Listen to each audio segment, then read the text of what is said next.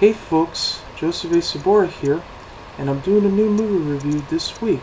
It's called Frozen, the latest Disney animated feature that's based on the Hans Christian Andersen story, The Snow Queen. It stars Kristen Bell, Idina Menzel from Wicked and the film Enchanted, Jonathan Groff, comedian Josh Gad, Santino, Fontana, Tudyk, Hinds, Chris Williams, with Edie McClurg and Maurice LaMarche. And it's directed by Chris Buck and Jennifer Lee, who are the creators of Wreck-It Ralph and Tangled. The movie begins set in the kingdom of Arendelle. A king and a queen had two daughters. One is a fearless optimist named Anna. The other one is her sister and a snow queen named Elsa. And they're both played by Kristen Bell and Idina Menzel.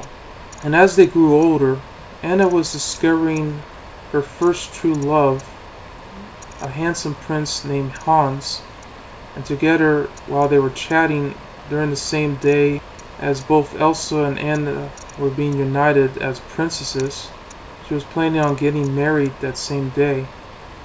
Unfortunately, Elsa thought this was a bad idea, and this is where her fear lies ahead with her icy and snow powers that she was suffering with since childhood. It was a terrible curse that causes this to happen, which she turns everything from ice and snow, but it could be very dangerous, as during her childhood days she almost accidentally hurt her sister. So once Elsa wandered off outside of the mountains, and where she built her own castle for herself, Anna sets off on an epic journey, teaming up with a rugged mountain man named Kristoff, along with his loyal reindeer Sven, to find her sister, while encountering Everest-like conditions, mystical trolls, and a hilarious snowman named Olive. And together they battled to save the kingdom and their sister from causing this to happen, before she winds up becoming a monster herself. And I think deep down of it, this has to be one of the best Disney animated films I've ever seen since The Little Mermaid, and many others, because this was one beautiful film that I've ever saw, considering that it's CGI animated and not hand-drawn, which I wish it was too, but that's okay. It still looks beautiful. You know, the way the mountains, the snow, the ice, icy grounds look. It looks so beautiful and very breathtaking the way it was going. But you definitely feel sorry for the Elsa character in the movie because of the fact that she suffers from a terrible curse that she just couldn't stop, and she wanted it to go away, but she had trouble controlling it. But I really did admire that character a lot. I really did. I also liked Anna too as well, her sister. I thought she was very fun and very quirky too.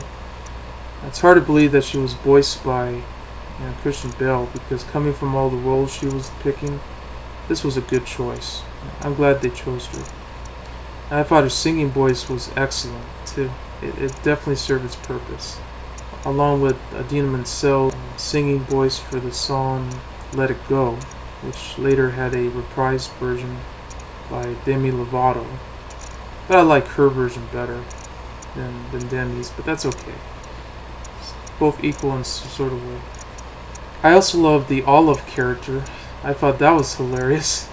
Yeah, I think he did steal the show prior to the film, because he was, because nowadays, Disney always winds up having a hilarious character, just to throw in for laughs, for comic relief.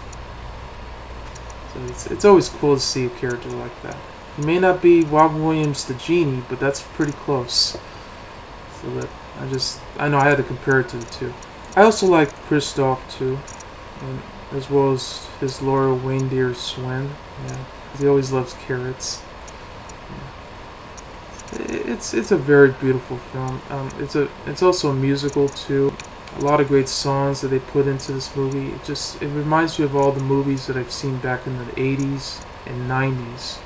You know, when Disney was going back to the days when they really were focusing on fairy tale classics, yeah, and all these musicals and all the stories that just makes the movie look beautiful as they become. I just really love that. I'm just glad they made a comeback after a few years. I mean, the last movie they did was Tangled.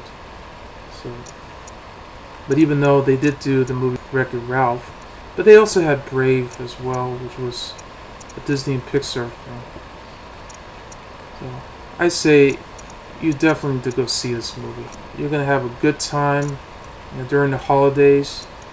You'll definitely enjoy the music too, the sound, the look, the feel, and anything you really imagine.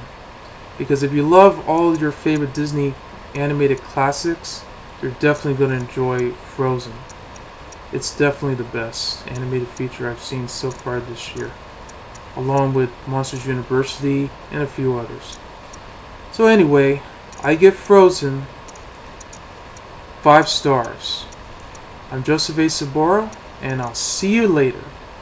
Bye.